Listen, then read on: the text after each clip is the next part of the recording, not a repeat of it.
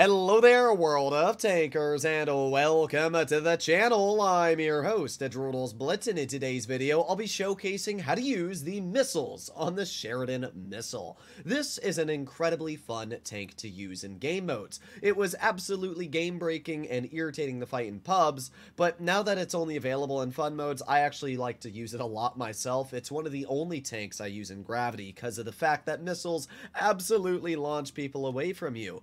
Missiles can be a bit tricky to use, however. So in today's video, I'll be showcasing just how to use them and how to become a better missile player. So let's start off with getting your hands on the Sheridan Missile. Right now, you have 5 days and 7 hours left at the time of recording to get this vehicle. You can get it for free if you play 150 games in any fun mode. For example, Burning Games is currently out. So yeah, you can get it for 150 games in Burning Games, or you can get it for probably about 200 battles in pubs, as you get 2 missiles for each victory in regular games and 3 for every fun mode. So pretty easy to get your hands on the vehicle. It's free, and even if you don't have enough time to get it and you still want to get the vehicle, you can actually gold your way to the end of the event. I wouldn't necessarily say it's worth it because the tank only sells for 10 gold, but it is still an incredibly fun tank to get your hands on. When it comes to my loadout, I am running 20 missiles, 10 standard ammo, and 10 high explosive.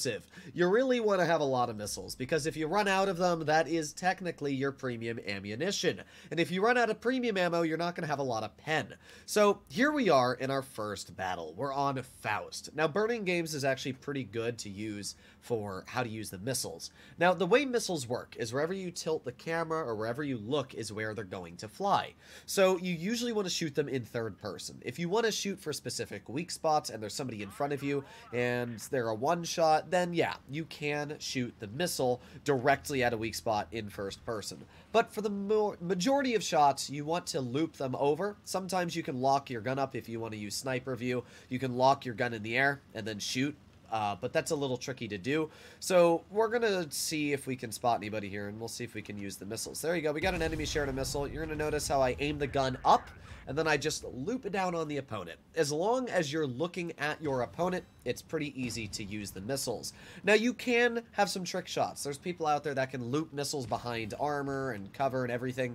But for me, I just shoot the missile up and then down, and there you go. It's pretty dang easy to shoot the missiles. Just up, down, like an artillery. They're kind of cringe, I'm not gonna lie, but as you can see, we've already been able to get a pretty decent chunk of damage. Now, in a situation like this, it's usually more beneficial just to fire your normal ammo, because missiles, as much as they're going to help you, aren't always going to be a good option in every situation.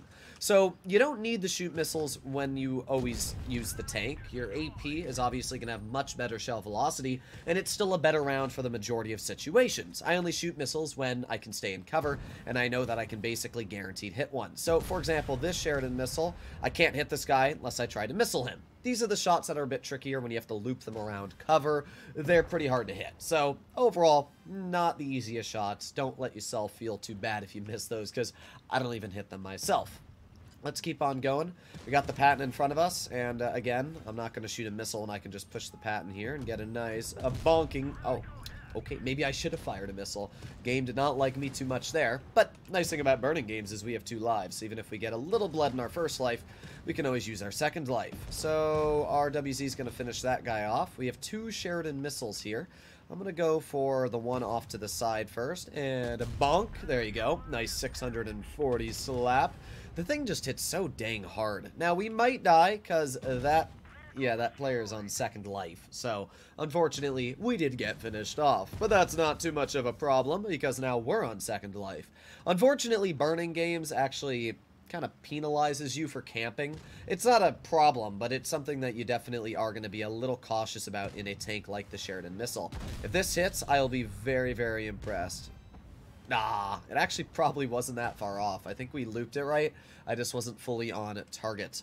Alright, well, our WZ's pushing in. I'm going to try and get some damage out if we can. Let's see. Sheridan Missile's right here, so let's loop that missile down and around. No, unfortunate. We also got spotted, but you'll notice how whenever you're using missiles, you always want to try and guess where your opponent is. It's not the easiest thing to do. Again, firing standard ammo for the majority of shots, like that one, would have been pretty easy.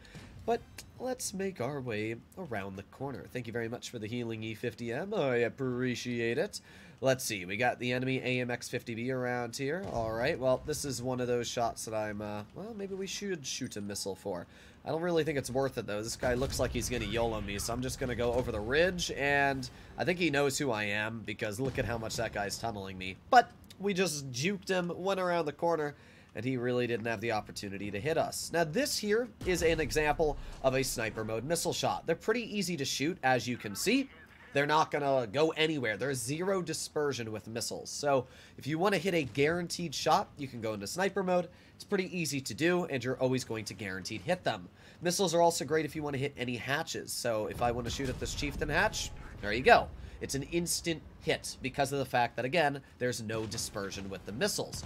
So that is kind of the generic overview of how the Sheridan Missile works. You can loop them down on your opponents. If you have general line of sight, you just tilt your gun up, and then shoot, and then loop it down. Very easy to do. You saw me do that on the TVP. You saw me do it on the Sheridan Missile. Very easy. But for the majority of shots, I'm just going to load standard ammo. That way, it's going to hit 99% of the time and get the job done. Missiles are definitely a bit of a learning curve. They're easier to maneuver on mobile if you want to actually get them around buildings and do trick shots. Mobile is better. But if you want easy, just artillery-like shots like you saw me doing on the TVP, then it's actually a lot easier on PC. Overall, the Sheridan Missile, it's just kind of a bop. So let's do one more game. Let's see if we can hit some more special shots. Up against us, we have two Sheridan Missiles once again. It makes sense. Everybody is basically going to be spamming the vehicle, as it is right now, like, given away for free to everybody. So we'll see what we can do. Up against us, we have a 50B, 4005. Okay, we got some nasties, but, yeah, they actually have a lot of nasty tanks. I would say the missile is not the best vehicle for burning games. It's a lot better if you want to use it in Gravity, as I said. Uprising is broken as hell. So there's certain game modes where it's a lot better than others.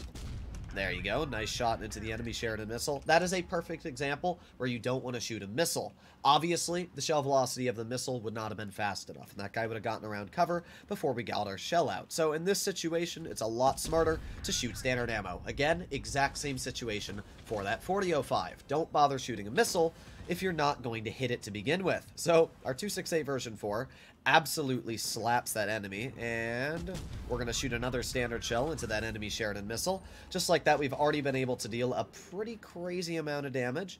We got an enemy Sheridan Missile in mid, who we're going to try and loop a missile into, and oh, that missile was very close to hitting. Unfortunately, as you saw, maybe a little bit of a misplay on my shot or something like that, but in the end, it missed by just an inch. Alright, well, he's going to shoot a missile at me, but, oh crap, I didn't mean to do that. Oops, I banged the corner of my mouse into the keyboard and it shot, but that's fine. We're not spotted as it is, so we're just going to drive over here. That Sheridan's backing up. Alright, well, let's see. We got the Sheridan Missile over here, and yeah, right into him. Now, when it comes to shooting people on the move, if you shoot a missile, you have to pre-aim where they're going to go. Just like how, let's say you're in a Caliban and you've got really slow shell velocity, if you're in a tank like the Sheridan Missile, your really, really slow missile is not going to help you all too much. So let's see if we can get out of here. Let's try and deal with the heavies. This thing does have a lot of pen, which is quite nasty. So maybe we can get some shells out into these guys over here. Let's see. We've got the E5, who we're going to try and just loop a shell right into. Ah, a little bit of a bad shot for me. I have super high DPI in my mouse, so it can be tricky to hit them. As I said on mobile, it's a bit easier to loop the missiles just because you can instantly use auto-aim to look at weak spots. But for the most part, oh, that was just a bad shot, and I poked my turret. So, yeah, another good example of where missiles aren't always the best. This is a good example.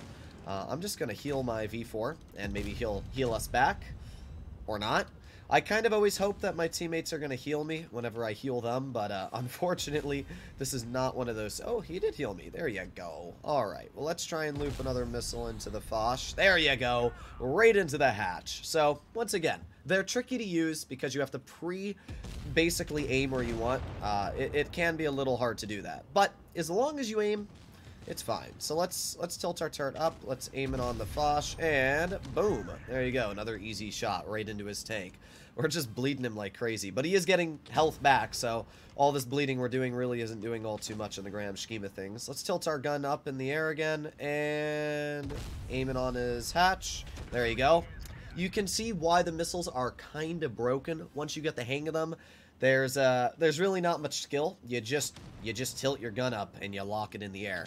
So we'll see if we can do that again. And there you go. Oh, there you go again. I mean, it's so stupid what this tank is able to get away with. You can see our Type 71 is getting some massive bleeds into this Foch. And this is, by the way, why I carry so many missiles, because in a situation like this, if you have more missiles, it is...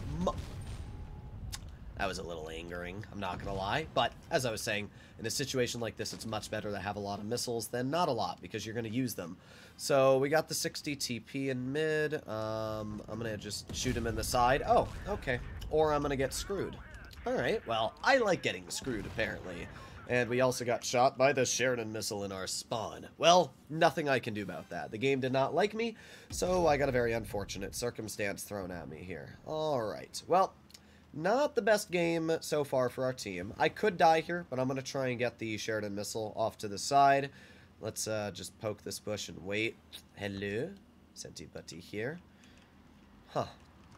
He really thought that the... Oh, there he is. Aiming, and bonk! There you go. 816 damage shot into that enemy Sheridan Missile. That's a pretty big slap, not going to lie. Ah, I really thought that would hit. Unfortunately, you can see the other Sheridan still camping. I actually know that guy, too. He's just kind of cringe this game, I'm not going to lie. Imagine camping the entire battle. Oh, well. That is kind of the playstyle of the Sheridan Missile, though. You camp the entire game, and you ruin other people's fun. It's kind of a boring tank in a lot of situations. I mean, it does have moments where it can be very fun, but the majority of games, it doesn't really do all too much, as you can see. Your reload is super long, and yeah, it's not always the most effective tank. We finished off that E5. Unfortunately, we have, like, negative health at this point. That Foch is probably gonna kill me. Maybe not. Oh, well. The Foch did kill me because of the fact that I forgot in burning games, when you kill somebody, you do actually take damage and die. Not a bad game, though. We were able, in total, to deal about 6,000 damage this battle. Have a pretty good chunk of missiles pen. A very good example of where the Sheridan Missile is able to just bully opponents. So, we probably did top on our team, so I can't complain. Yeah. At the end of the day, it's a super fun tank. It can be a bit annoying, and you do feel a little useless sometimes when your missiles don't pen. But at the end of the day, I'll see you all in the next one, and let me know what you think about the tank. Bye-bye.